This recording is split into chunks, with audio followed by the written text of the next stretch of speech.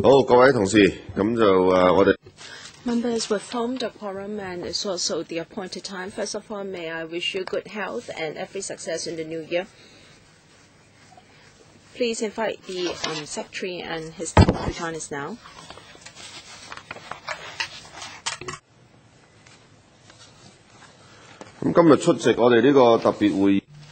Present for this special meeting, we have. Oh, they're not yet here.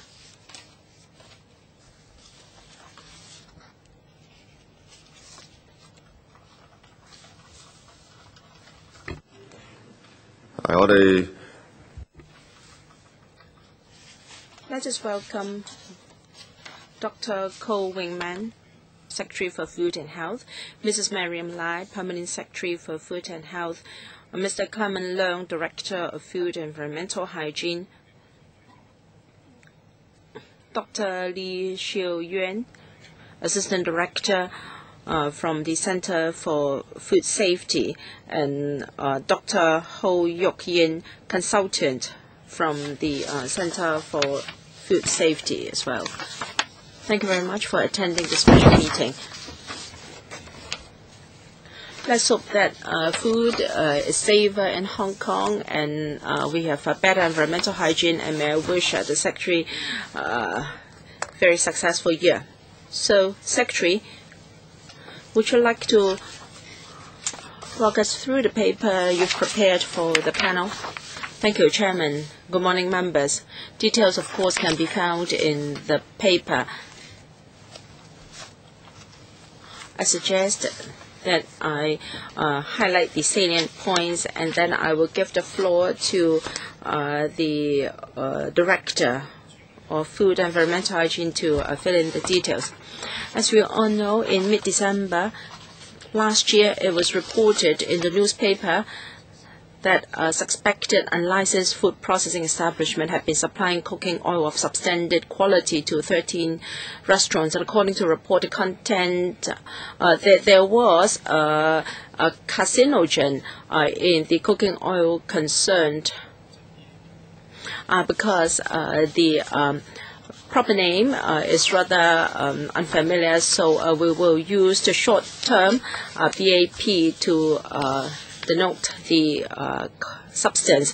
So we took immediate action after the report, and in the past few weeks the department has done a lot, and details will be reviewed to members later. So through the food tracing mechanism and by approaching the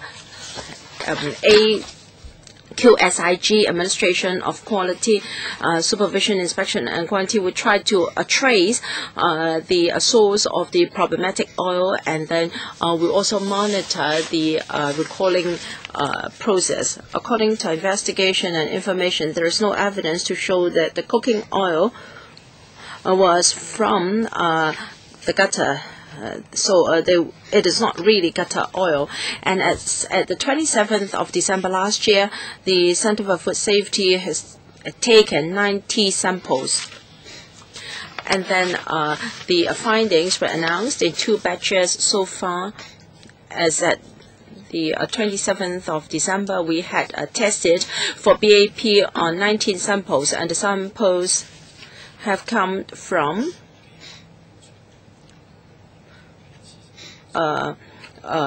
food traders suspected of having been involved in that problematic oil, and also retail chains in the market. So with the exception of that particular oil sample, the other samples were not found to have exceeded the standard set by mainland China, and then no other problematic samples were found. In the light of public concern, the CFS Well, on top of the current food surveillance program and food tracing mechanism, take additional measures to ensure safe food safety and to allay public concern. There will be another routine inspection mechanism and of premises for bottling or cooking or canning cooking oil. And subject to the inspection results, will we seriously consider the need to withdraw the licensing exemption for such premises? Talk about food premises that are involved in the bottling or canning of cooking oil. They are exempted from our licensing regime currently, and will consider whether that exemption arrangement should be revoked. And then we're going to carry a thematic surveillance program of food, of cooking oil. We will review the frequency and number of samples to be taken, and also the types of laboratory analysis to be conducted. PAB will be included in our routine testing, and will also have a provisional action level. We intend to convene a meeting of the expert committee on food safety in January and consult the members on our suggestions for confirmation. I will now give the floor to the Director to give a more detailed report to members. Director, thank you. On the 13th of December, the incident was reported by the media, and then without a delay, we took immediate action. And then as soon as the report was released on the 13th of December last year, we took immediate action. So an oil supplier in Kwai Chung, or food processing establishment in Kwai Chung, was reported, and then the 13 restaurants are alleged to be purchasing oil from this establishment were also inspected. The operator in Kwai Chung refused to let us gain access, and so on the same day we applied for a warrant from the court, and in the same afternoon we gained access into the establishment for investigation and sample taking. After the investigation, testing and tracing by CFS, we found out that the source involved a brand name called Gam Dai Long Hang. Well, that batch involving the 3 samples we've taken later found to be containing BAPs of 14, 16, 17 micrograms per kilogram, respectively, exceeding the national standard. And CSF has taken several follow-up measures. First, we conducted a risk assessment. Although the risk assessment shows that a level of 14, 16, 17 microgram per kilogram will not pose serious health concern. But to play safe, the CFS immediately asked the supplier to suspend the supply of this product and total recall from its retailers. And then on the 15th, 18th and the 27th of December, press releases were made to announce our preliminary laboratory findings and also our risk assessment conclusion. And we also explained to the public the state of recall of this product from the market. In addition to testing for BAP, we also tested for other possible harmful substances in these samples, including metallic contaminants and mycotoxins as required by our legislation. So it is found that there have been no exceedance. And then Using our food safety ordinance, we've also checked the supplier of these products. We've checked the invoices, transaction records, and we also approached our counterparts in the AQSIQ and confirmed that the oil has come from quite a sizable enterprise from Qingdao. It's called Changsheng Group, and then it's been employed in Hong Kong through the New World Group Enterprise Group, and it is found that perhaps there was a substandard quality control during processing, leading to an exceedance in the level of BAP. And using our food tracing mechanism, we tried to find out the different retailers that have been supplied with the product. We've been to different establishment to take samples for testing. After that operation, we no longer identify any stock of that same batch of oil in the establishment. We've also taken action to allay public concern. We've got 6 measures to follow up. First, on the 18th of December, we met with representatives from the trade to explain to them the details of this incident and also the findings of our risk assessment. We reminded the trade once again to source food ingredients from reliable sources and also to ascertain the quality and sources of the stock, and that they should be properly registered and keep proper records to ensure that we can easily trace and also recall problematic food. We will continue to communicate with the trade. We will enhance publicity and education of the industry. And the second measure CFS has taken to allay public concern is to carry out a thematic food surveillance program. We will consider suppliers, importers, distributors, retailers, and also restaurants. We will take samples from these places to test for harmful substances, including BAP. We will complete the thematic survey as soon as possible. We actually carried out a similar thematic survey earlier on, and the results were in general satisfactory. We're going to do that again to further ensure the public, and the results will be announced within a couple of months. And as regards the oil supply in Kwai Chung, you might have read from news reports that the places was rather unhygienic. So we have issued a warning notice to require the operator to improve the hygiene of the premises, and will investigate whether there was someone carrying out food processing business without a license. If it is found that legal provisions are breached, we will prosecute accordingly. The fourth measure is under our enforcement strategy of food safety regulations, we have issued warning letters to 9 food importers or distributors, requesting them to register as food importers or distributors within 14 days. And there's also another warning letter issued to a registered food distributor. And we understand that 6 have already applied for registration.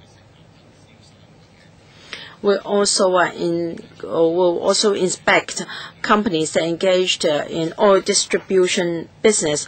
We will have a routine inspection program to ensure the hygiene conditions of these premises.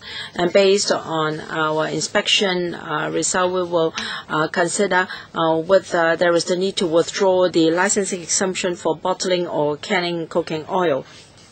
Lastly, also review our food surveillance program. We will review our inspection frequency and also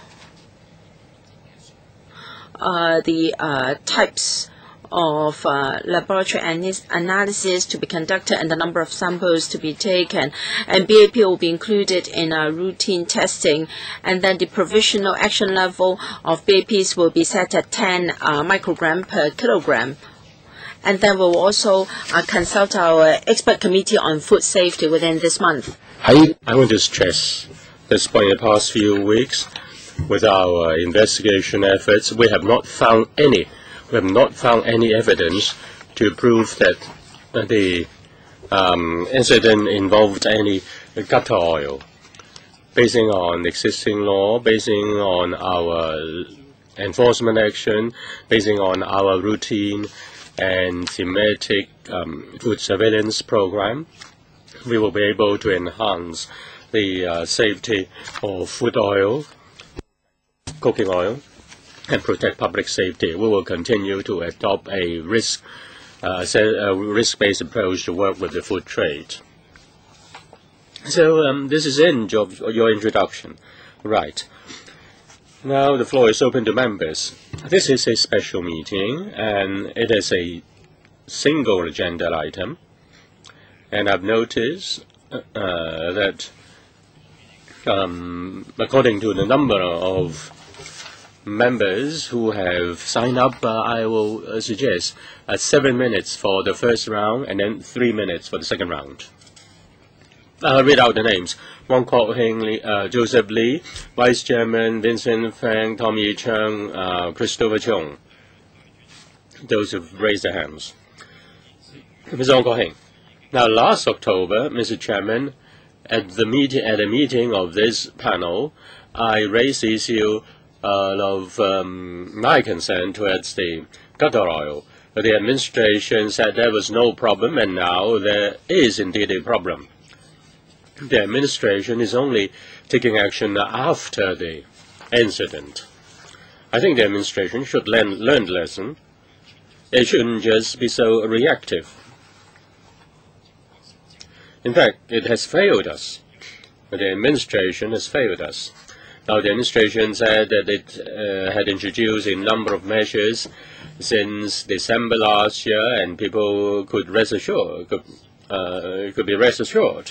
But I don't think that addresses the concerns towards the safety of cooking oil. Concerning BAP, the administration standardizes as BAP because the Chinese name is also a mouthful, and it's also easier for members of the public and the media to follow. Now, concerning BAP, I have 3 questions. First, it is reported that the administration requires the importers, the distributors, to recall those products. But such products are allowed to be shipped back to the mainland. Then you allow them to ship the products back to the mainland, and then they'll mix the oils again, and then they can be repackaged and then imported to Hong Kong again. Is it really responsible?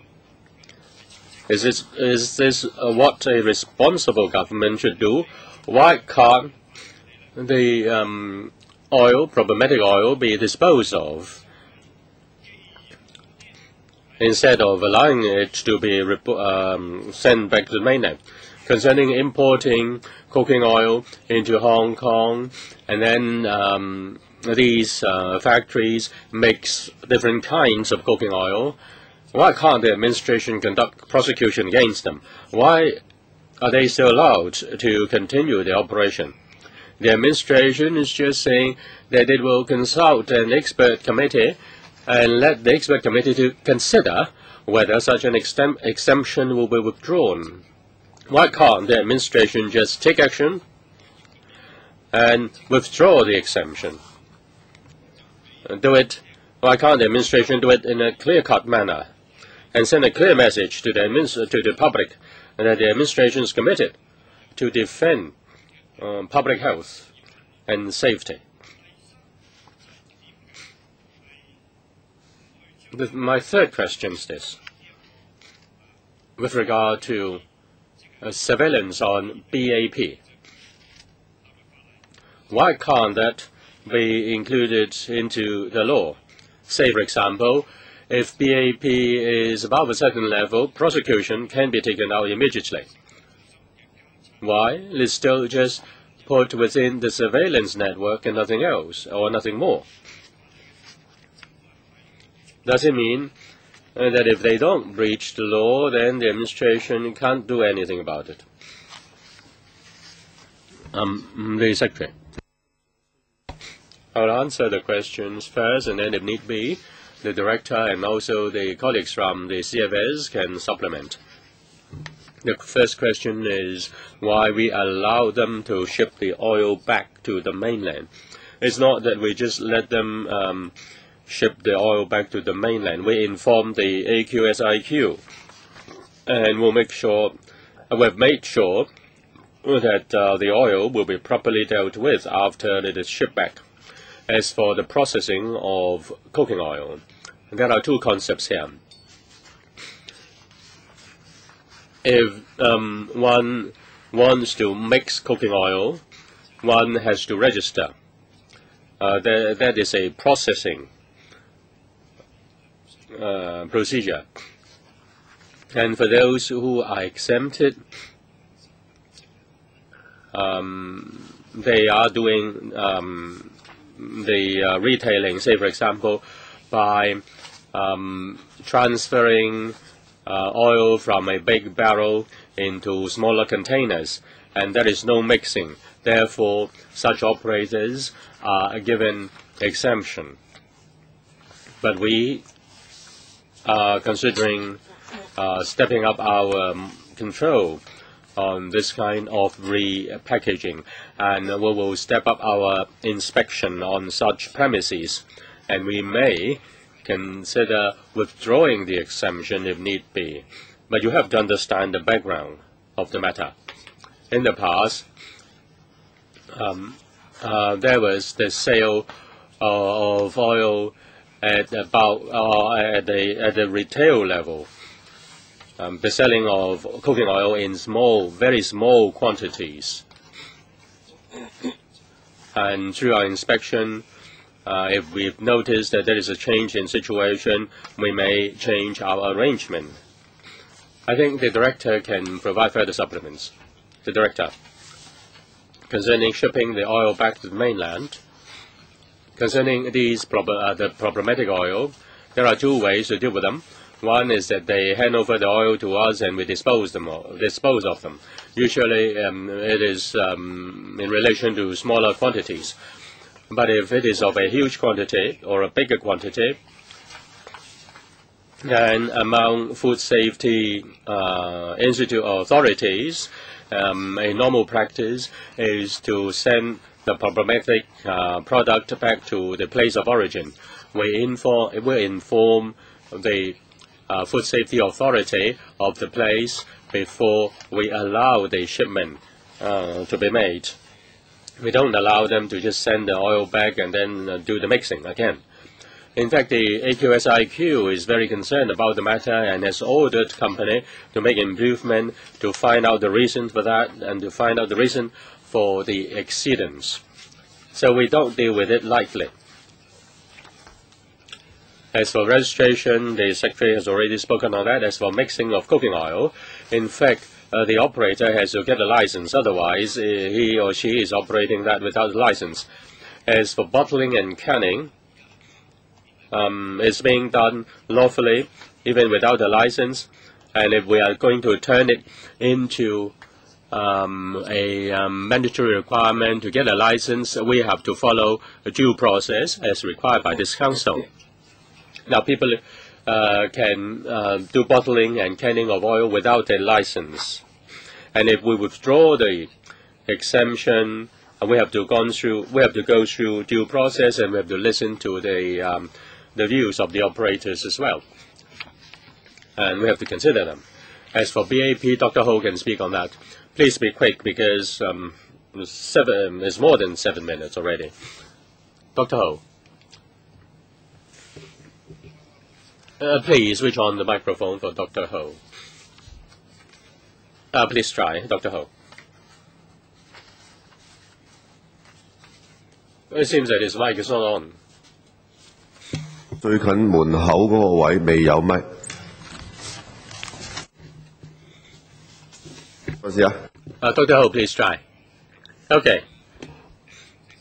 If I may explain it a little bit further, as with regard to BAP, which is a chemical, it is a contaminant in the environment. Many kinds of food have such a contaminant in the natural state. In 2009, the International Cancer Organization regarded this as a carcinogen, human carcinogen. It also has genetic toxins. It is a kind of genetic toxin. It will attack our genes as well. No matter how high or how low the level is, the consumption level is, it is still toxic, and therefore it is a we should adopt the ALAP as low as reasonably possible principle.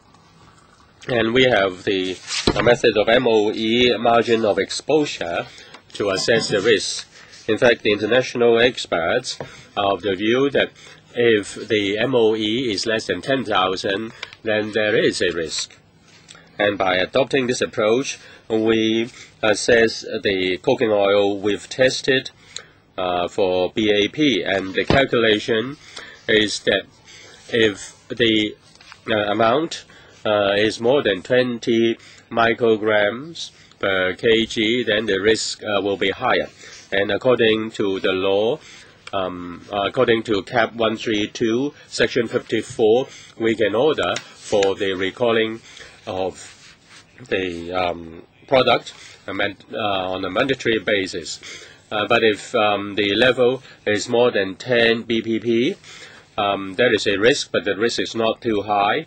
Under such circumstances, we can still take legal action, take enforcement action. Our proposal is that we have a provisional action level, which is 10 ppb. And depending on the result of the survey, we will report to the expert committee and consult the views of the expert committee on the level we've set. Dr. Joseph Lee. Mr. Wong, you may queue up again. Dr. Joseph Lee. Well, I'm in the queue. Mr. Wong Kok-hing has to wait again because not all his questions has been answered. I think the issue is concerning is an isolated case, you may say that, but there is the neglect towards cooking oil safety. In routine testing, 65,000 samples or 65,000 per year, and you did 310, and you said it was safe as far as cooking oil is concerned. Now, what kind of contents have been tested? I didn't watch the TV yesterday, but does it mean that you rub peanut oil in your hands, and you rub the oil in your hand and you smell peanut, or it smells peanut, or it smells soybean, then that is safe, or you put it in your refrigerator and if it turns thick, then that is a problem. So you really need to conduct routine checks on a more regular basis. And there is also a problem of law enforcement. Under the Food Safety Ordinance, now you discover the source. You found that even if you found that they have kept proper records, the records do not require whether the oil is kept in good conditions or the oil is of a certain content. And there are still 9 who have not been registered and who have been warned. Do you know how many operators who are mixing cooking oil, how many distributors, how many retailers, how many importers. If you don't know, how can you make sure that you can have a full inspection of them? You say you will consider withdrawing the license, but you don't know how many of them are doing the business. So how can you decide on withdrawing the exemption? There's a loophole in the law. Say if I am making lard, if I am if I am trying to produce peanut oil or bean oil in vegetable oil in Hong Kong, then I have to get a license. But if I just import oil and then mix them, I don't need a license. So there's a loophole. In your routine checks or routine testings, you need to specify what you need to check, what you don't need to check, what you don't need to test, and why not. And are 65,000 tests adequate? Or 65,000 samples adequate? And if you don't have enough resources, you can give your justification and we give you the money.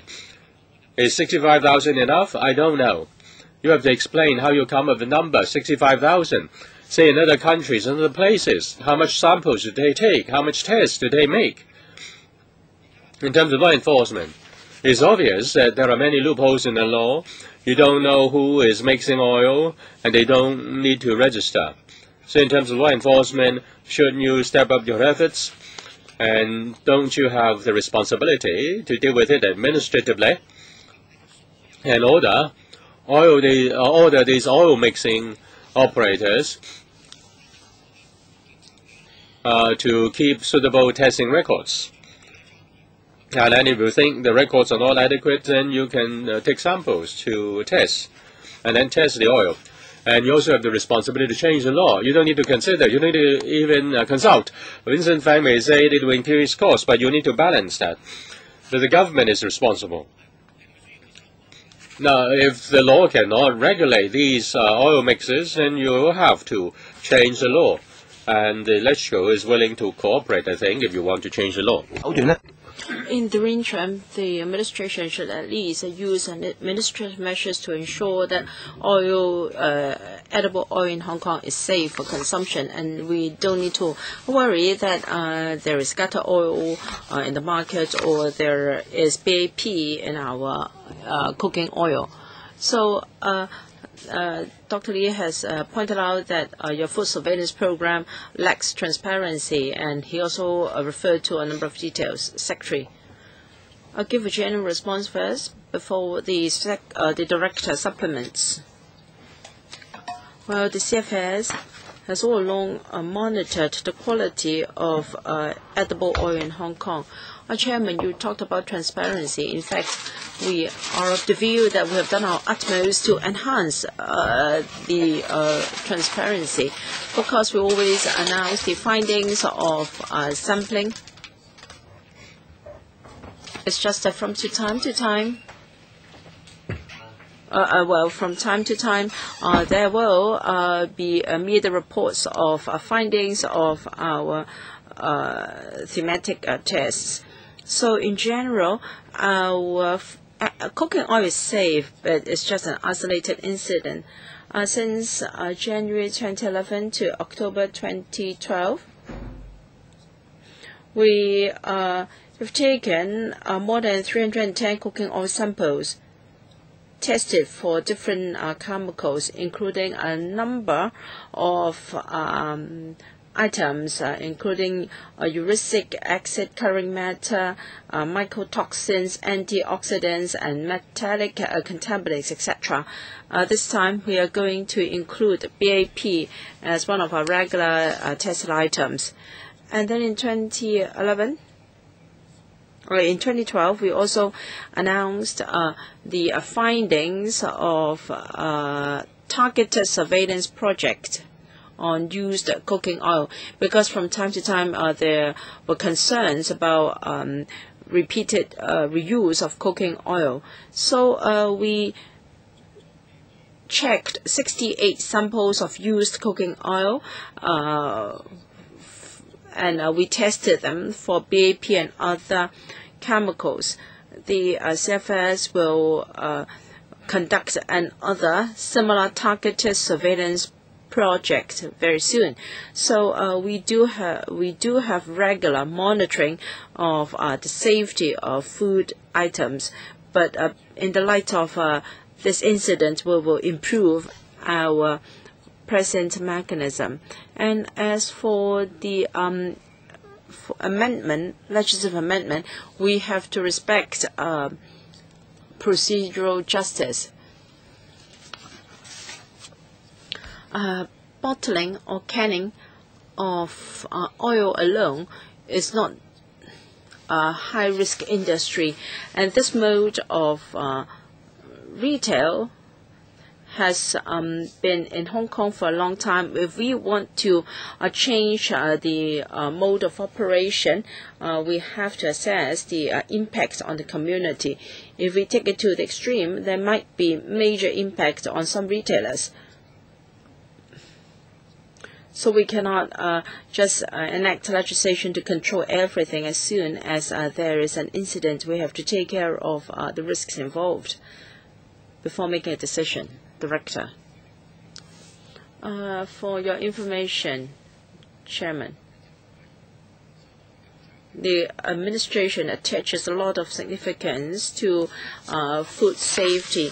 We take over 65,000 samples per year, but for advanced economies, they usually take 8 samples per 1,000 population. In Hong Kong, our standard is 9 out of 1,000 population. So our standards are already higher than the general advanced economies. But we understand that food safety is a public concern, and we have undertaken to review the frequency of our testing, the number of samples to be taken, and also the types of laboratory analysis. Now, we're testing food, vegetable, meat, and prepackaged foods. So we're very transparent. We announce the findings regularly on a monthly basis. And other than those regular projects, we also have targeted surveillance projects and also seasonal testing, such as some hairy crabs and rice dumplings, so on and so forth.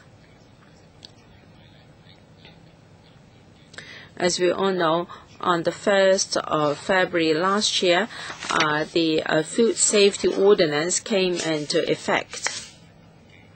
So under the ordinance, all registered companies that import and distribute food in Hong Kong have registered. We have more than 10,000, and for some retailers, they do not have to be registered. There are over 20,000. We also have their name list. And for traders and that import, distribute, and sell oil at the retail level, we also have got number. For the first, with about 800 distributors, about 1,000, and for processing, about 4. While we can't say that we are very comprehensive, but we do have a number of companies in our database where we have their information with us, because it will help us to carry out our work. And I ask members to rest assured that CFS is fully aware of the situation. And Dr. Lee would like to ask for supplementary information. Please supply it to him after the meeting. I have to control time better because on average, members are using 10 minutes each. If that's the case, we can't have a second round. Deputy Chairman. Thank you, Chairman. After the incident, DAB submitted a letter to this panel on the 14th of December. We wanted to have it included in our regular meeting on the 7th, and I thank the Chairman and the Secretary for convening a special meeting today. I have to thank the Chairman for his efficiency. this incident has aroused public concern, and we are also very concerned. We have many submissions and letters, the greatest number I've seen since I became a legislator, so you can see the public concern. I'd like to know whether the administration can respond to the following points. First, FHD's inspection and monitoring of importers, distributors, and retailers of oil. Second, the food tracing mechanism is not operating smoothly. Some food retailers and distributors are not registered, and it took the department a long time before they could trace the source of the oil. And what is the department going to do for the remaining company? And I'd like to know whether the director has got the limits for various carcinogens, including BAPs. This time we have identified BAPs, but what about other carcinogens? Would the administration have limits for them? And there is licensing exemption for bottling or canning of cooking oil. The administration is going to consult the trade first before removing the exemption. We agree that there should be consultation, but there is already an incident. What is the administration's inclination? Is it going to remove the exemption? Is there any in-between approach between total exemption and revocation of exemption? And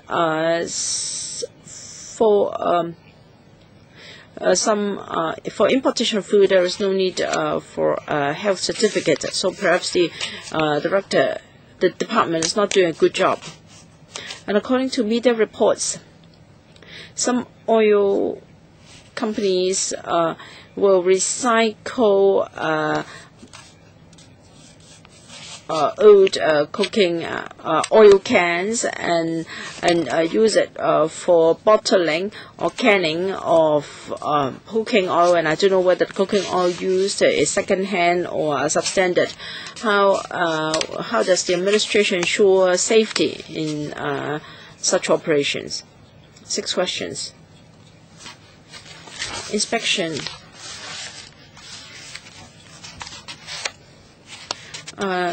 Because of the incident, I think the public can see that we crack down on such activities very stringently. Can we inspect? All 1,000, 2,000 establishments? Is it really necessary? Is based on risk assessment, and you can see that the food tracing mechanism is effective. Otherwise, you won't be able to trace the problematic batch so quickly. We're able to trace it all the way back to the manufacturer on the mainland. And as for packaging, although some distributors are packaging the oil or bottling the oil for sale, currently they are not required to be registered. Should we require them to be registered? We have to consider whether it is relevant to this matter. Well, for this incident is because one batch of oil from imported is problematic. It has perhaps nothing to do with the bottling business.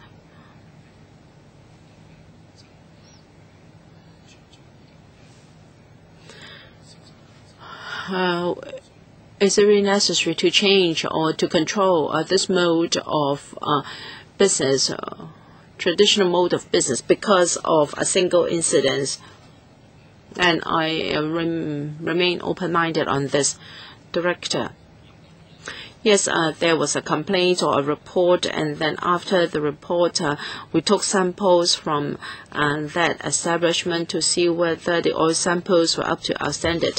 So this is about food safety.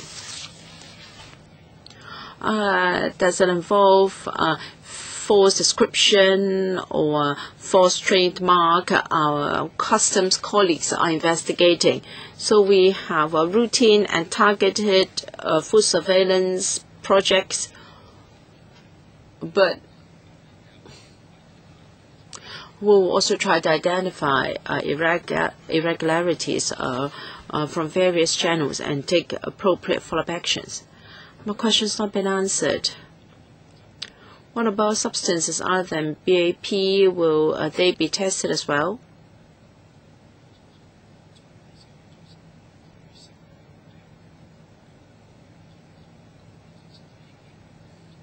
The CFS has covered most of the main possible harmful substances are recognized internationally, and they've in our testing, where harmful substances can come in, can be very numerous, and if the samples have not exceeded the substances included in our legislation, then it is already law-abiding. But we have also other pieces of legislation to tackle other scenarios. For instance, Cap 132, Section 52 and 54. If any person provides food which is not of the nature or not of the substance or not of the quality of the food demanded by the purchaser, he is guilty of an offense. And any person who supplies food for sale must be fit for human consumption. Otherwise, he commits an offense. And of course, we also have to conduct a risk assessment. If it is up to an actionable level, then we will take action. Mr. Vincent Fang.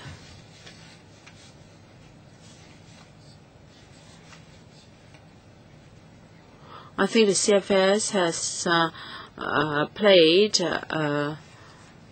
its role, has discharged its responsibility, although there is room for improvement, but I think the center responded quicker, responded to the incident quicker than before it was established. And for BAP, it is strange. Australia, the US, Japan, and Singapore do not have any limits on BAP, whereas the EU and mainland China have established limits to be somewhere below 10 BPP. So, have we checked with the US, Australia, Japan, and Singapore? What are the levels of BAPs in their eating oil? And do we have any clear standards for BAP? Should it be below 10? Because according to Para 18, the supplier, the mainland supplier,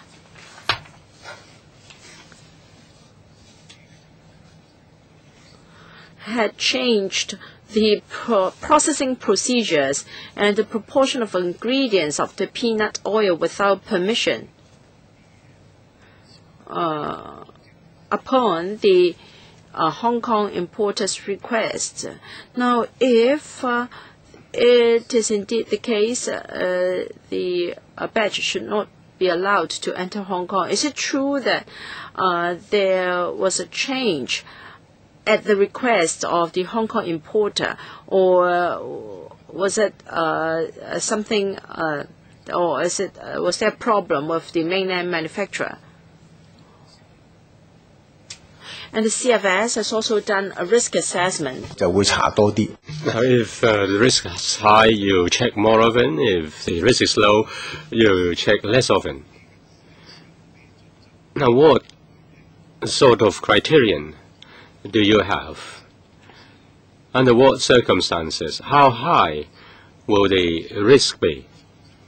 Will you turn it into a routine check or regular check? So what is the criterion for raising the frequency to regular checks? With regard to the oil doesn't exceed the limit very much. The problem seems to be with the poor hygienic condition of the processing factory. Will you step up the inspection of the processing factories? I saw through the TV that the hygiene condition of the factory was very poor. The administration shouldn't just take action after the incident. The administration should step up inspection. And how frequent will you step up the inspection? Food safety is not just limited to edible oil. There's a problem of fish ponds, mariculture zones.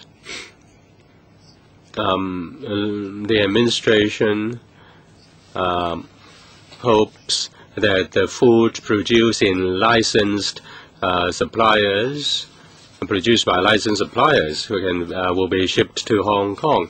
I noticed that many supermarkets and even small operators in Hong Kong buy food directly and import them from the mainland.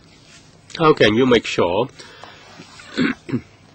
that these importers will buy food items from the licensed producers in the mainland? Now, there are two issues. Now, concerning the importer asked for increasing BAP, I don't believe the importer asks for increasing BAP. The importer may ask for a certain aspect or certain things like improving the aroma, and as a result, the producer did something that lead to the exceedance. Even if we are not able to understand everything of a certain country, but from which the food is imported, and we do conduct testing on imported oil or cooking oil, and we have not discovered any problem. As for the international standards on the chemical contents in food, such standards are evolving. Now you can see that in European Union and in our country there is a limit. Concerning on BAP in other countries, there is none. We are following the international practice, and also we are monitoring the scientific findings of studies on harmful food substances. And in the process, we need some countries may be going more ahead, and some may not be as quick in responding to such responses, and there is a process of harmonization. It doesn't mean that if a country is a bit slower in setting certain standards, the food over there is not safe. Concerning codex and standards, I think Dr. Ho will be in a better position to answer the question. With regard to food safety, our food safety standard, we base our food safety standard on the codex, and that is also recognized by the WTO. And if the standard of the codex is met, then food can be exported to everywhere in the world. As for BAP, there is no limit set by the codex. So in setting our standard, apart from making reference to the mainland standard and the EU standard, we also make reference to the JECFA limit. At present, there is no international standard. There are different reasons contributing to that. People may have different views in terms of risks. and people may have different views concerning the reduction of BAP in the production process. Even if there is no standard, there are still safety guidelines, and we can still enforce the law. The next, Mr. Tommy Chang, followed by Christopher Chong. Tommy. I have to declare interest because I have a company which is recycling waste edible oil. I hope short questions for short answers. I will look into the future. In your paper, para 21, I have yet to see whether you want to incorporate BAP as a regular monitoring target, or you are going to legislate, like dealing with malachite green, and one is not allowed to exceed the standard, and if you exceed that, you breach the law and you'll be prosecuted, or you just check if it exceeds the standard, you just dispose of the product. The Secretary. In the international community, there is no standard. Why? Nobody can tell you the reason. Many countries have to look at the development of the matter. And when you do a risk assessment, you need to make certain assumptions. My time is very limited. My question is very simple. It's a simple question concerning BAP. Do you intend to legislate just like you control malachite green? If your answer is no, we have many experts here. We'll consult the expert panel first. I have not conducted any study.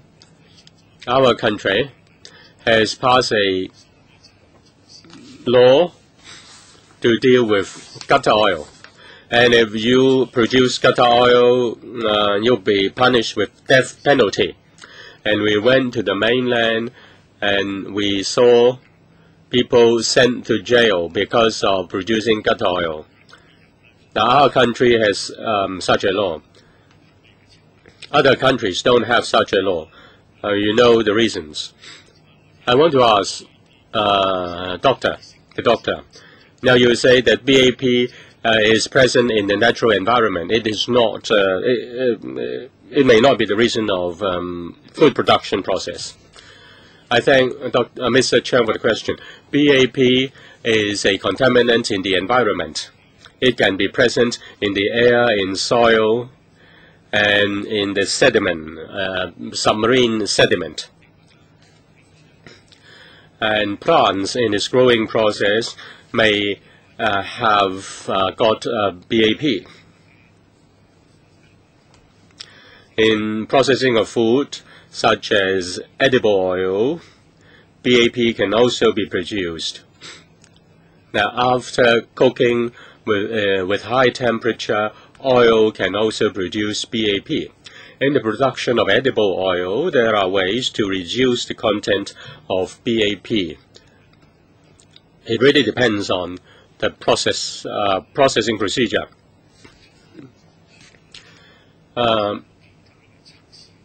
As the CFS consider after testing methods not just limited to BAP. Say, if any oil has been recycled as edible oil and then mixed with other edible oil, will you be able to conduct any tests to identify the content of recycled oil in edible oil? It's not just BAP or heavy metals or aflatoxin, medical contaminants, coloring substances, antioxidants. Are there any tests? I'm not talking about that. Do you have any tests that can deal with the mixing of ordinary edible oil with recycled oil? Wow. It was reported by the media that there were ways to check for gutter oil. According to our understanding with the mainland, so far there is no marker to confirm that a particular sample is gutter oil. So if such technology is available, will you try it out and adopt it? Of course. So, well, in the last break, I was very busy. I was exactly searching for that. I think such a technology is available in Europe. They wanted to check whether unused waste oil has been mixed with their recycled oil. They want to avoid that because of possible carbon emission. So I'm asking for such information when it arrives. I will let you know, because we can check whether the oil has been subject to a high temperature. I don't think that technology in Europe or in Germany is particularly for BAP. As a German scientist, we talked on the phone, and we conversed with English. Now I am concerned as to whether we can have any test to check for recycled used oil in our cooking oil. All right, I still have some time. I'd like to talk about my catering industry. Recently, I did a survey of the catering industry, asking them whether they support that packages and distributors should apply for a license as well. I asked for different catering companies, about 200 odd restaurants involving 20 odd companies. The survey is still carrying on, but according to the responses, 80% of them are support of introducing a licensing regime. And if BAP is to be regulated when being imported in Hong Kong for oil importation, they also agree. And I asked them what limit would they go for. They go for the EU limit. And then the survey also asked, will they, if that involve additional cost, will they support the legislation? They do. So, Secretary, if you are considering this issue, you know that the catering industry is behind you, backing you up, and I will continue with that survey. Secretary, do you have any response to Mr. Tommy Cheung's very useful information? I thank Mr. Tommy Cheung for his information. So you can see that BAP cannot be an indicator to see whether the oil is gutter oil. Mr. Christopher Chung. Our food is not safe enough, and there are many blind spots. If we don't have limits or standards, then we are very passive. We have to wait until media exposure causing a great public concern before you will follow up. In last October, there was something wrong with a Korean-produced instant noodles. The limit was exceeded by 2 mcg, and then there was a global recall already. All our food is from the mainland. If there are the limits from the mainland, whether the standards be too strict or too lenient, still, shouldn't we be just as concerned? Shouldn't we check to ensure that our limits are to ensure that we have limits established as soon as possible? We can decide whether we want to have our own limit or to follow that of the mainland or the EU. Now, if we wait until the next food incident and another special meeting, this is not the right attitude. I hope the administration can check whether if limits are missing for any food substances related to safety.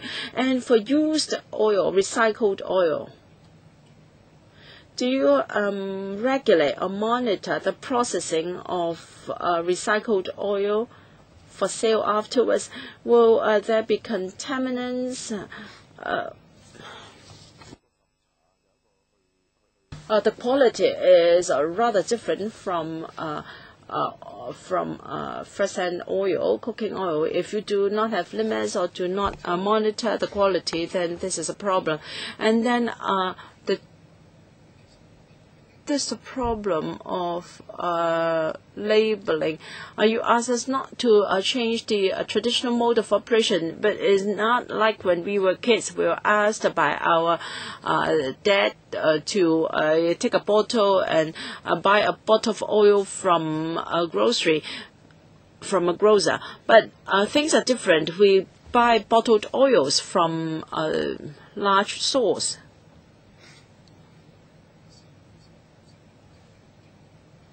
Can we ensure that on the food label there is the content of various substances so that the public can feel safe? Secretary. Of course, we followed up after the media report, but that doesn't mean that we have not our own surveillance program before that. Well, in last November, we announced the findings of a targeted surveillance projects on used cooking oil.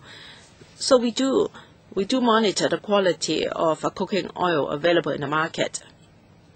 The director mentioned a number of limits or standards for various substances, but of course we don't have one for BAP, and we are proposing to introduce one. I still have time, Chairman. Now, I'm not just talking about cooking oil. We have so many food items. There might be carcinogens or harmful substances. If we don't have limits for these substances yet, and yet there are already limits available in other countries, shouldn't we review the current situation and set our own standards? Secretary, this is what we've been doing all along. We keep track of new development in various countries. When it is internationally agreed that a certain substance is harmful, we will follow up and legislate for a certain limit. Mr. Zhong, we can't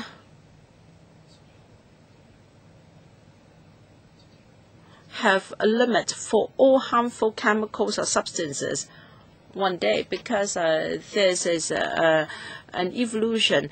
Perhaps a substance is not considered harmful today, but considered harmful tomorrow. So let me tell you that every day, on a daily basis, we have a few emails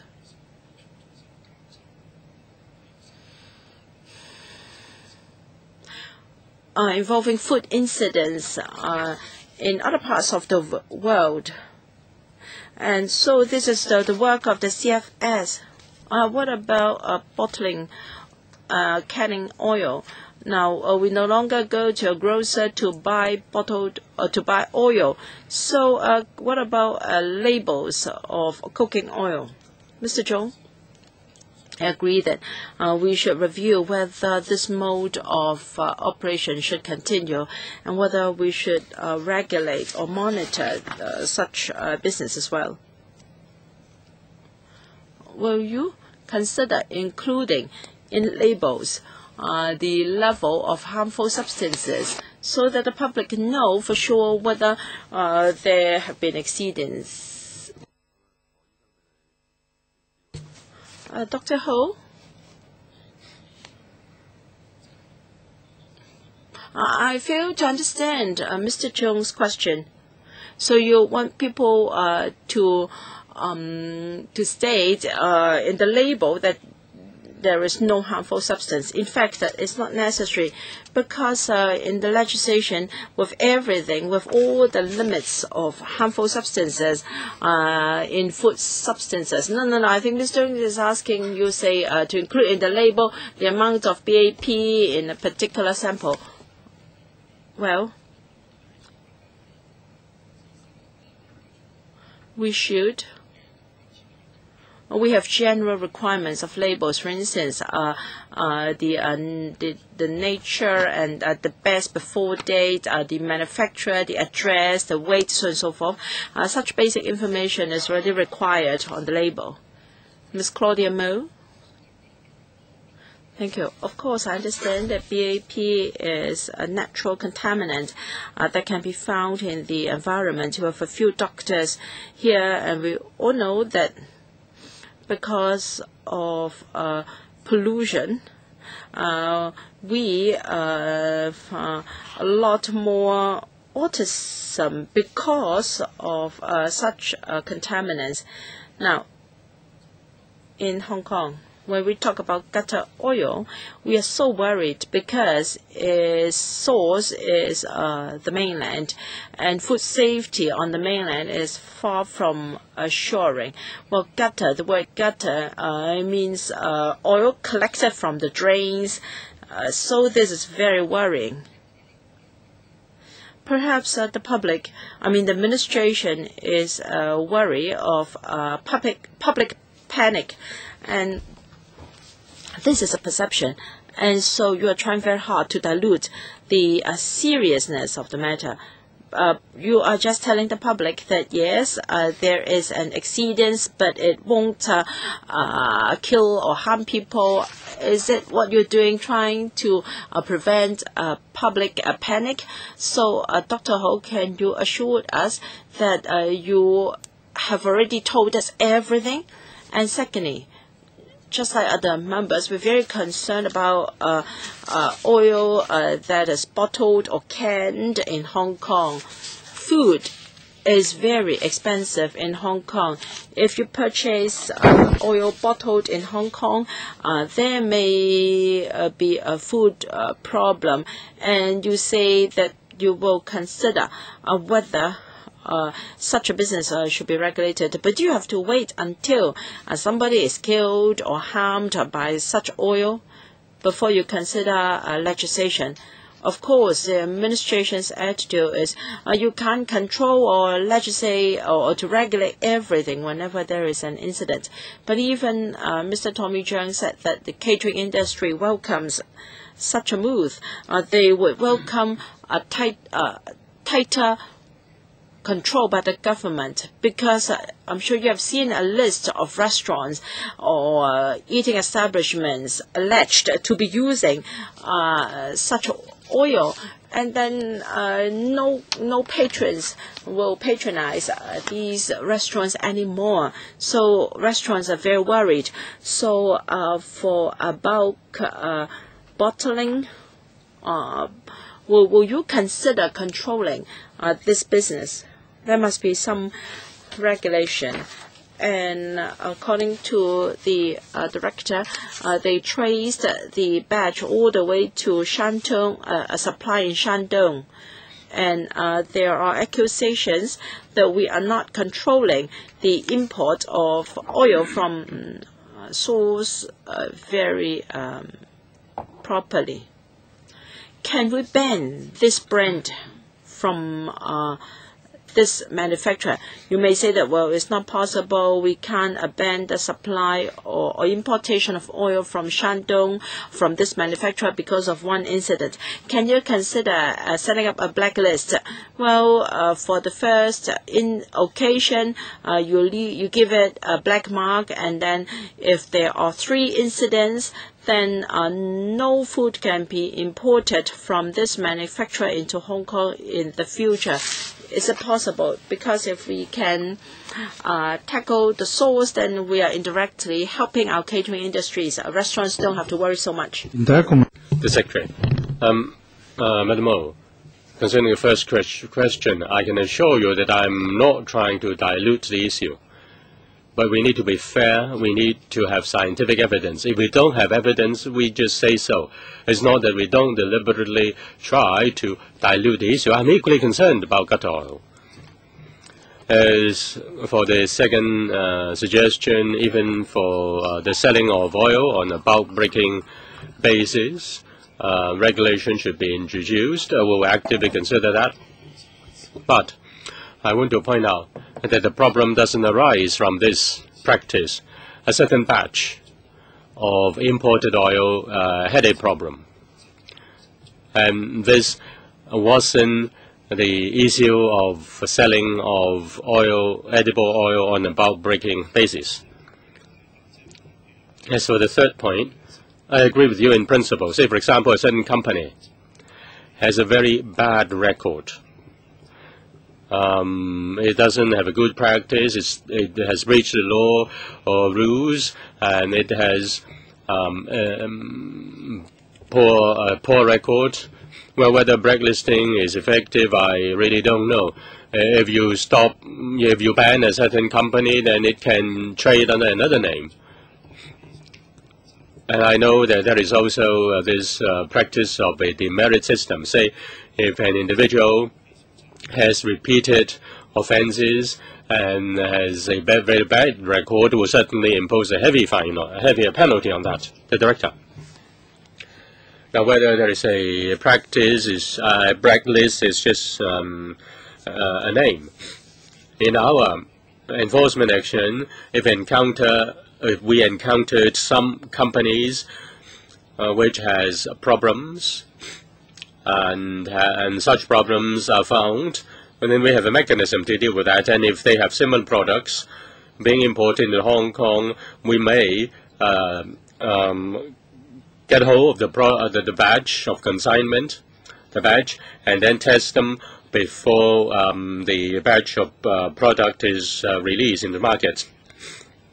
And if the product causes any risk of public health problem, then we can issue a public food safety order, even banning the importing of food into Hong Kong by certain companies. Now you say you may hold, there is a chance to hold that, but it's only a possibility.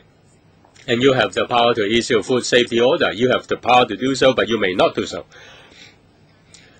And if you ban one company, it can trade under another name. There is a way. When there is a will, there is a way. But it's really a deterrent if you have this demerit system. Chairman, if I may finish. We did make use of the food safety order. Say, during the Fukushima incident, we did issue a food safety order. The food, certain kinds of food produced in the 5 counties, 5 prefectures in Japan were not allowed to be imported into Hong Kong. And also, if we found that in our regular surveillance, if there are certain exigencies and breaches, we will put the company under surveillance. And if they have food to be imported into Hong Kong, we'll hold those consignments and conduct tests and make sure that the food is safe before it is released, the consignment is released. Ms. Mo, you don't have further things to ask? Since no one has raised his or her hand, I will also take the 7 minutes. Now, we're concerned about edible oil because we eat them. And people are very concerned, and therefore in the WhatsApp you have many lists of restaurants which are alleged to be using the gut oil. And many restaurants are affected, and therefore Mr. Chung is very concerned. Now, in clarifying a question raised by Mr. Chung, you said that you are not going to adopt the same approach as you dealt with malachite green. Malachite green was included into harmful substances in food regulation. If there is an exceedance, the operator may be sent to jail and have to pay a fine. And in comparison with malachite green,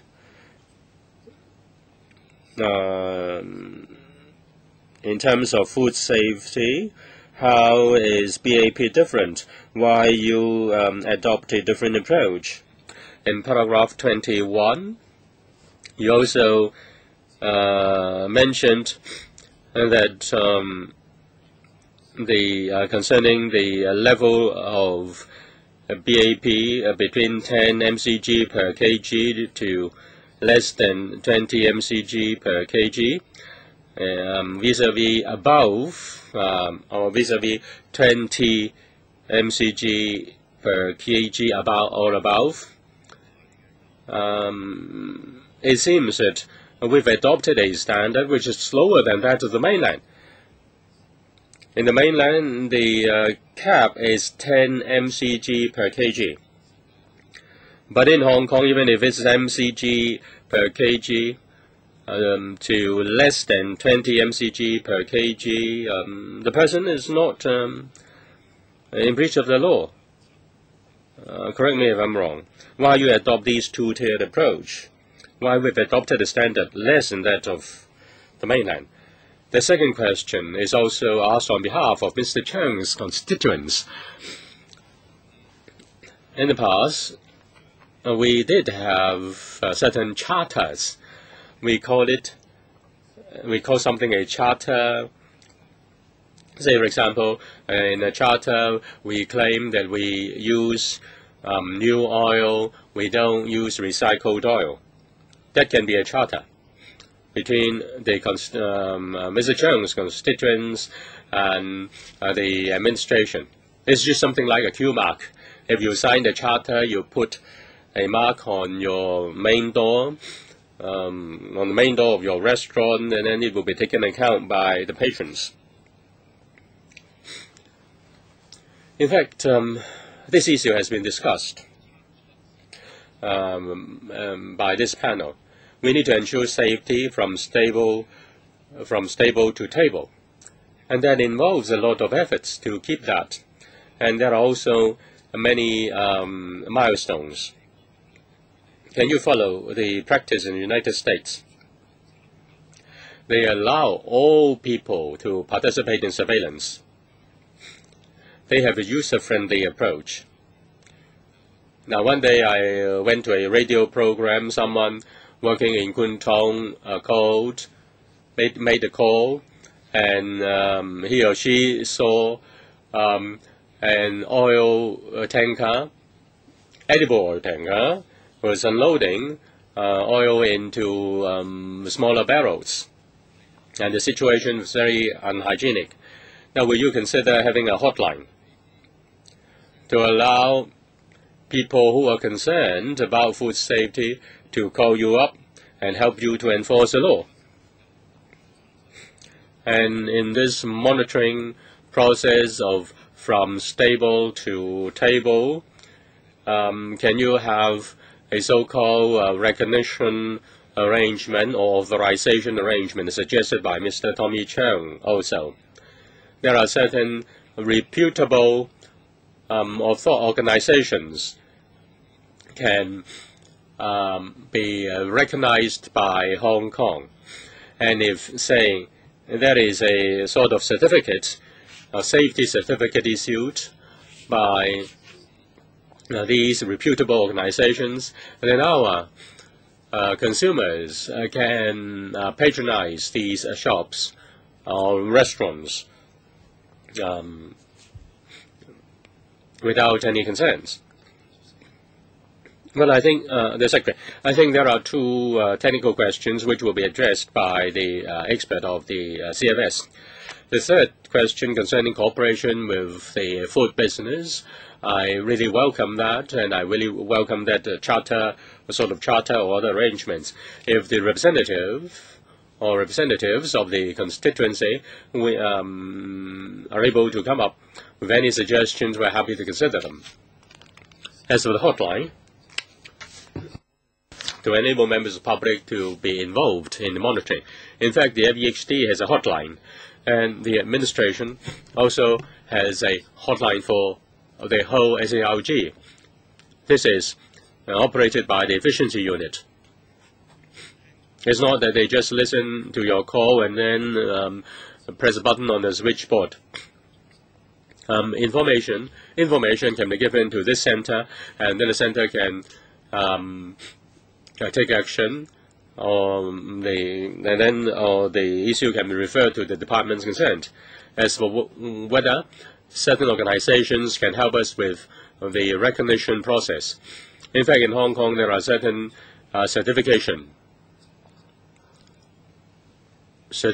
bodies, and if they do have the professionally recognized, and these bodies do have professionally recognized statuses, and as the administration needs to provide certification, I have an open attitude towards that.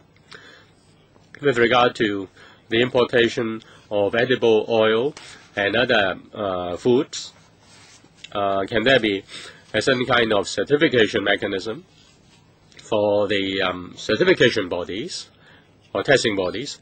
Dr. Ho, the director.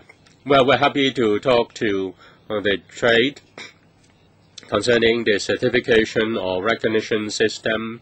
We're happy to talk to the trade, and we're happy to listen to suggestions or give suggestions to them. I hope that the trade will establish certain good practices. Say, for example, when you import oil, when you buy oil from a certain supplier, you need to check the certifications. And you may require your supplier to provide you with test reports on a regular basis. I think these specific guidelines can be worked out with the trade. We treasure our communication with the trade. Therefore, once we've got the testing results, we immediately share the outcome with the food trade. With regard to voluntary schemes of the trade, we're willing to provide professional advice. But the CFS is a law enforcement body. If we come across any exceedance, we come across any breaches, we need to take action. Our participation in drawing up of the charter or standards cannot replace the need for law enforcement. If we need to put in a law that a certain level should not be exceeded, and once it is exceeded, you have a criminal liability. If we are to do so, it will be time-consuming. It will take a lot of time because it is an amendment of the law, and we need to have scientific evidence to back up such an arrangement. And in the process, we need to talk to experts. And we also need to consider the consumption habits of the people of Hong Kong in order to put it in the law. We need to have adequate scientific evidence, and we need to be backed by adequate facts. At present, there are adequate provisions in the law to allow us to take enforcement action. I think there may be a difference concerning BAP. I think there is just a difference in practice. Now, if the level is more than 20 mgc per kg, then it is more risky, and then we will take enforcement action under Section 54. We can even issue orders prohibiting the import of such products. But if it is between 10 to 20, we'll ask the distributor to recall such products. If they refuse, then under Section 54, we may prosecute.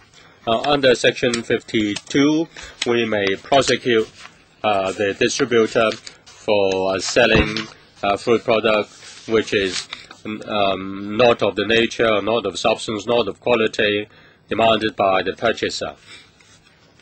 And we really need to conduct further consultations if we are to set limits. So according to your reply, malachite green is different because malachite green has a consensus in the international community, but there is none for BAP. Well, I didn't mention malachite green. Well, but I asked you about it. Several years ago, we dealt with malachite green, and at that time, the administration swiftly moved an amendment to the law and lists malachite green as an item under harmful substances in food regulation. But now, you're telling us that you have no intention to do the same. So my question is very focused. Is there any difference between malachite green and BAP? Dr. Ho. Yes, let me supplement. Malachite green is different from BAP, although both are harmful substances. But malachite green is added deliberately into food, and it is totally it is zero tolerance under our law. It cannot be found in food at all because it will only be there by deliberate addition, and it is not allowed. But for BAP, we face difficult situation. What is an internationally acceptable standard? Because if the limit is set not very properly, then the trade can complain to the WHO. All right, I get it.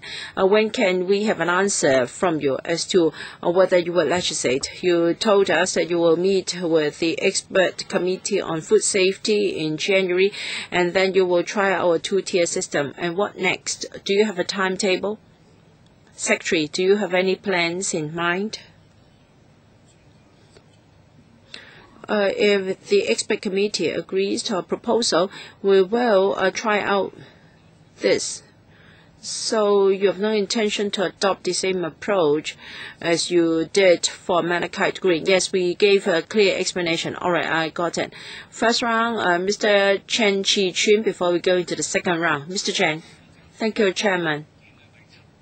Para 7 of the administration's paper is from the 1st of from January 2011 to October 2012, 310 plus cooking oil samples were tested, and they were all found to be satisfactory.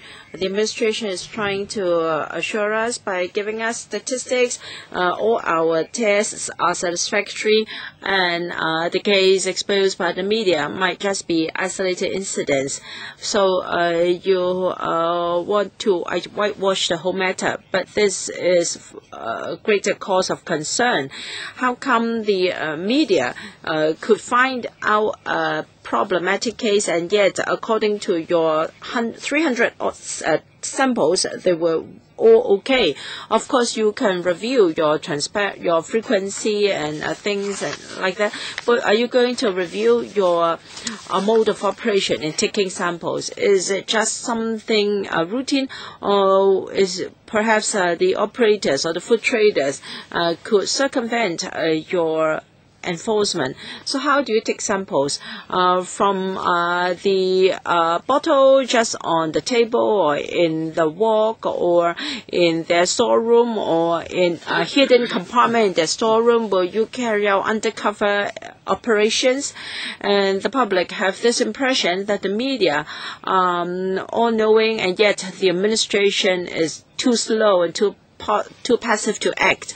In the past public holidays, I was told by the public that the catering the caterers, takeaway caterers operating in industrial buildings and food canteens took out advertisements in newspapers for party organizers. So, for instance, will you raise your level of award so that people will not just complain to the media and not to the government, so as not to give the public the impression that the media are more knowledgeable than the administration secretary? As I said, we welcome the public to help us to monitor these establishments.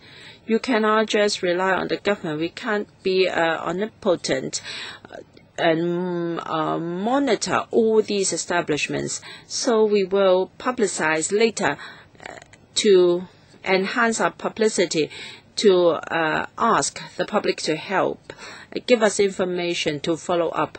The government would not use a prize or award to encourage the public.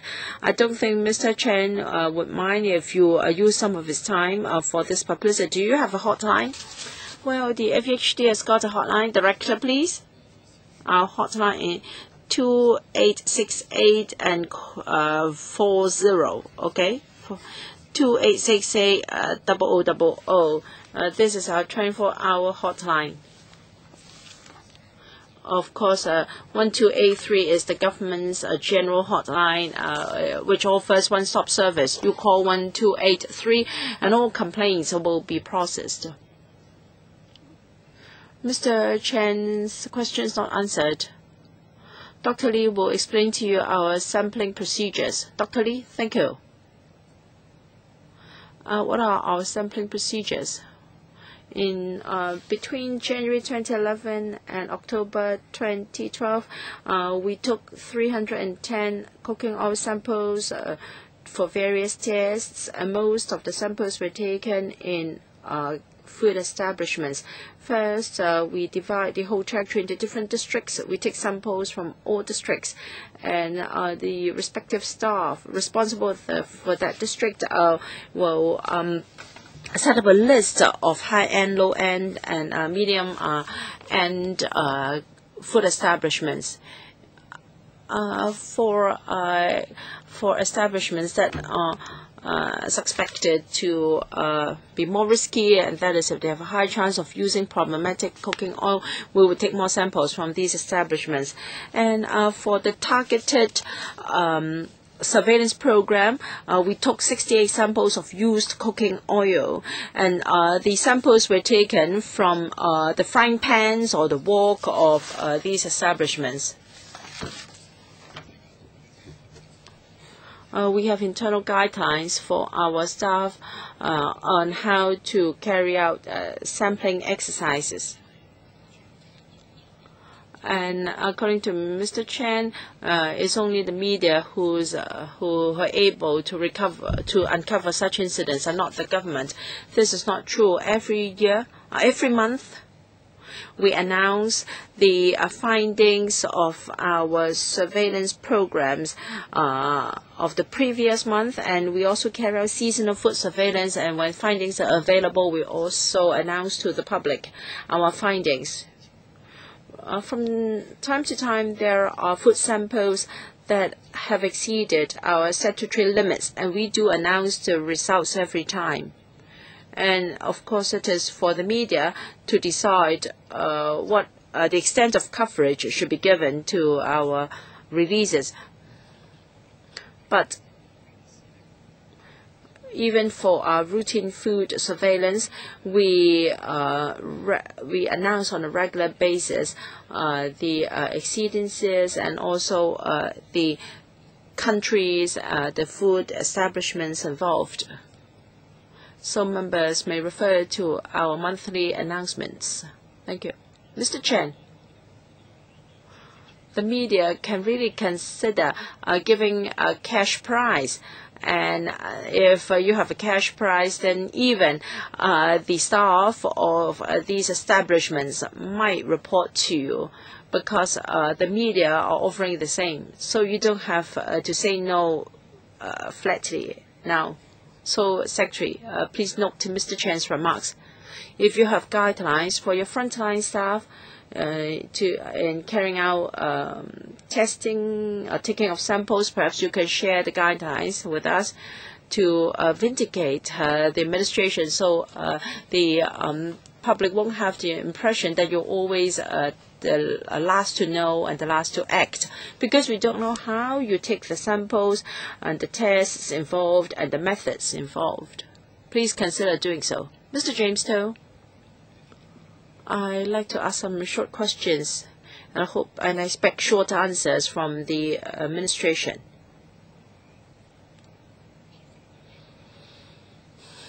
The media have exposed this food incident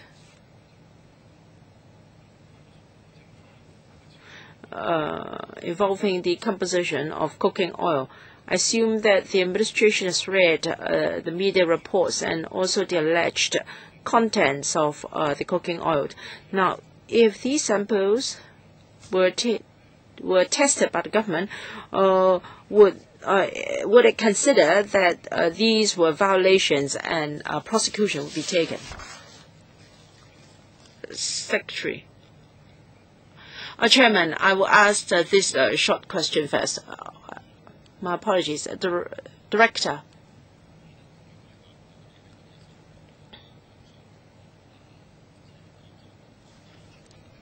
If in our routine food surveillance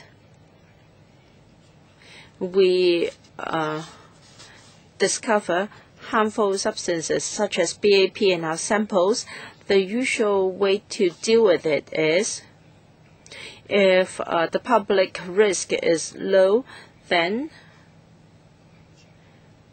at the end of the month, when we have a regular announcement, we will include that in the information.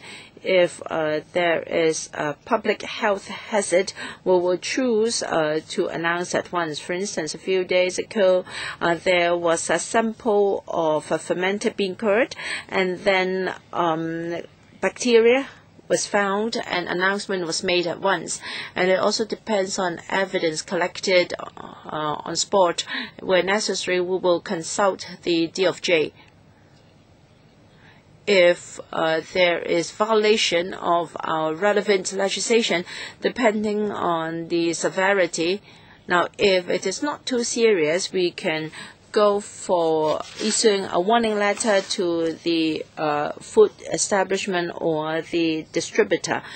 If there is sufficient evidence, and if the DOJ supports us, we can prosecute the relevant establishment. All right, a few hundred samples are taken every year, and then you carry out seasonal food surveillance, and also you test the hairy crabs as well. Now, let me tell you that now the seasonal concern, the concern now is cooking oil. After that media exposure, have you gone to, now after that media exposure, have you gone to different sources? Have you target at the restaurants in the supply chain and test the samples? Have you done so? And if so, how many samples have you taken? Well, we adopted a multi-pronged approach in our investigation. We follow up on cases uncovered by the media. According to the media, 13 restaurants were alleged to have purchased the oil. So we went to these restaurants on that morning. And then we'll have our own investigations. If in these companies and eating establishments, we asked for the transaction records to look at the supplier and also the retail outlet. So we do we have checked both levels. And the alleged restaurants published in the internet. We also follow them up. How many restaurants or how many companies? A restaurant may be, say, have several branches. So how many units altogether? Now we from the 18th to the 27th, or rather on the 18th to 27th, we issued a press release. I asked Dr. Lee to report to you. We've taken 90 samples, including samples from importers, the distributors, and also the restaurants involved, and also the 13 restaurants mentioned in the media, and also those in the internet. Have you got the results of all the 90 samples? They have finished testing 62 samples. Is there any situation as described by the media in our two news releases? The one on the 18th December, 39 samples, results were announced. Two taken from Wing Hing in Kwai Chung exceeded the EU standard of 2 mcg, but less than 10 mcg, the standard of our country. And then and then also two samples from the importer, 17 and 12.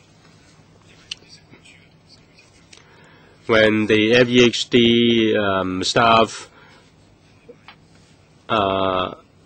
take samples, this is their duty. Say if a manager of the company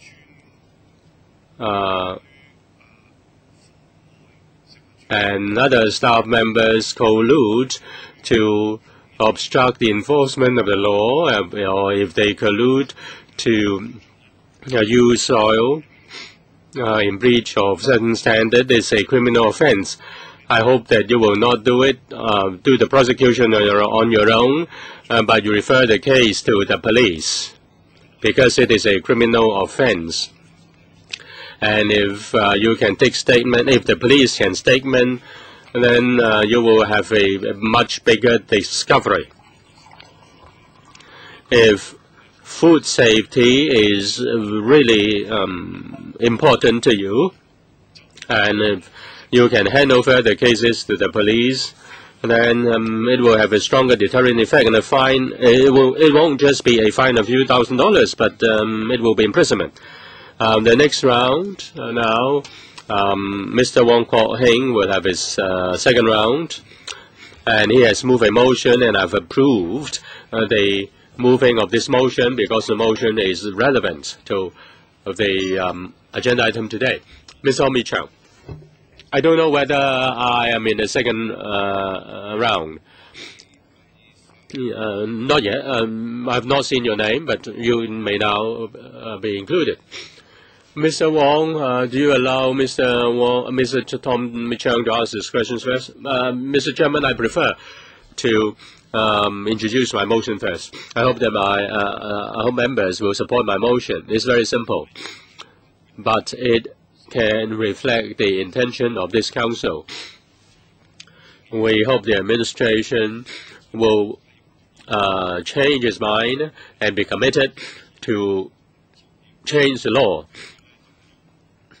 to limit the presence of BAP in edible oil. We shouldn't allow the administration to adopt a double talk. My motion is very simple. We urge the administration to amend the law as soon as possible to limit the contents of BAP, which is a carcinogenic substance in food, in order to protect the health of our citizens. I want to ask a follow-up question. In my first round, I asked the administration why it could be so lenient. The oil that was found to be problematic was allowed to be shipped back to the mainland. On the 27th of December, according to the news release of the administration, that batch of oil, a total of 80 barrels were imported, and 45 barrels were sold. They might have been all consumed because they couldn't be recalled. Altogether, 19 barrels were seized by the administration, or 16 barrels were marked and sealed, and 19 barrels were recalled. Altogether, 35 barrels, and they were shipped back to the mainland. According to the administration, the AQSIQ attach importance to the problem. It's just a mere sentence, and you allow them to take 35 barrels back into the mainland. And I find that unreasonable. And I find it irresponsible. If you want to, if the administration wants to take out prosecution, Mr. Chairman, you're a barrister, you know that is evidence. This is evidence. Without any trial, without going through any legal procedures, you just release the 35 barrels. The question is very clear. You have 15 seconds only. If the CPG says that it's very concerned, and then you just hand back the 35 barrels, how can we follow that up? The Secretary, do you trust the AQSIQ? And that will be good enough. The Director, I've already answered the question. With regard to the return of problematic food substances, and having informed the relevant authorities in the mainland and then handling them back is a normal practice. We've taken samples from the 35 barrels of oil, and if we are to take out prosecution, we can rely on those samples. I hope the SARG will follow the matter up with the mainland authorities and tell us how they deal with the 35 barrels. We need the answer. We can't allow them to muddle through. They will take them back. After they've taken them back, they will mix the oil, and then it will harm the people in the mainland. You've heard it, all right? Mr. Tommy Chow.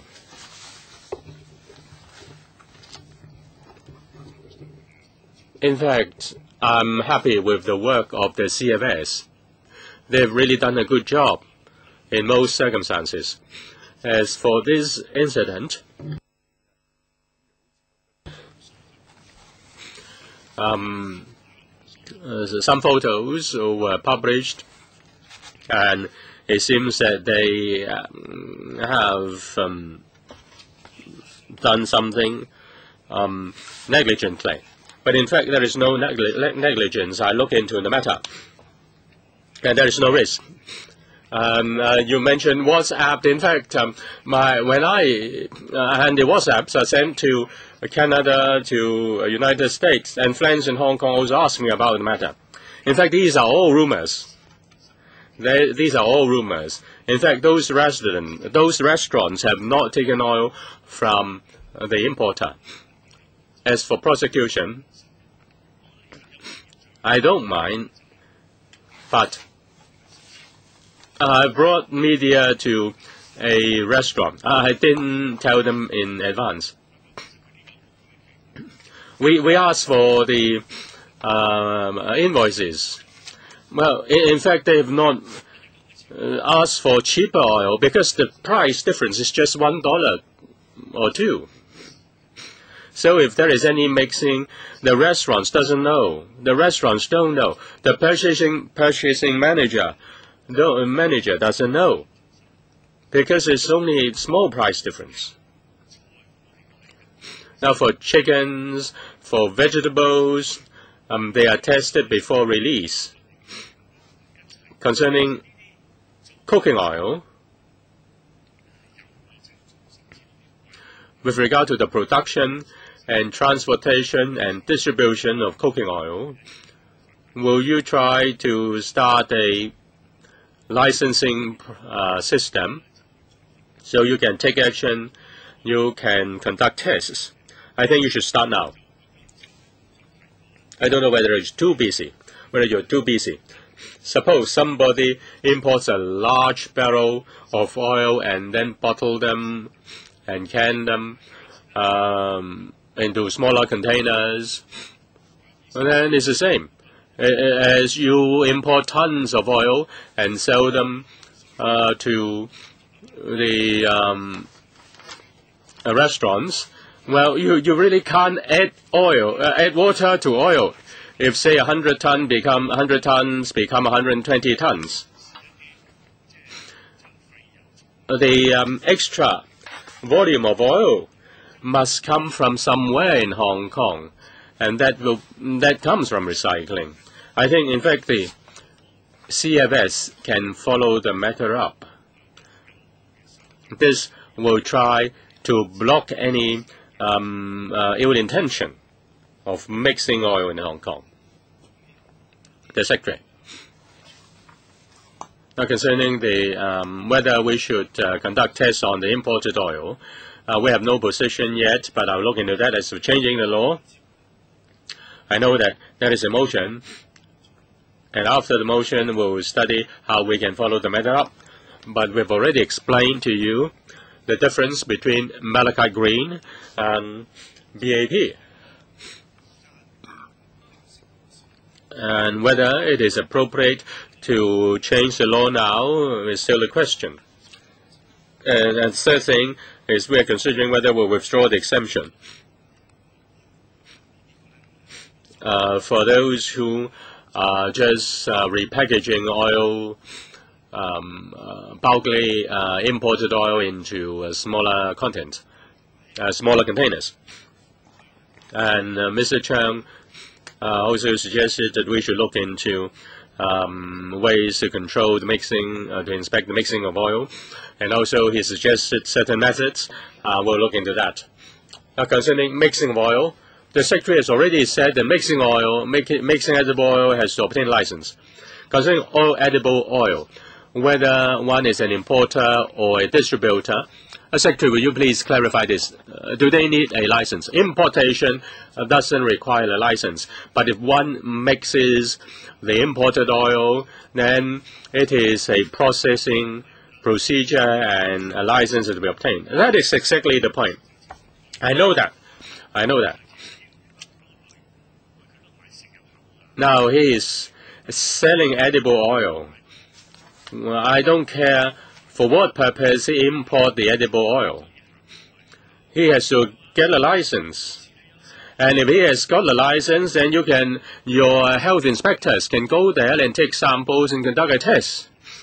And you can look at their records. You don't need to wait when problems occur. What's the problem of having a license? Before he answers the question, I would like to get your approval to extend the meeting by 5 minutes to deal with Mr. Wong's motion. I understand Mr. Chung's question. I will consider his suggestion. The principle is to consider the risk. We don't impose such a requirement on each kind of food. We need to do it according to a risk assessment basis. As for Mr. Chung's other question, he knows that mixing oil is a processing procedure and requires a license. But as for prevention of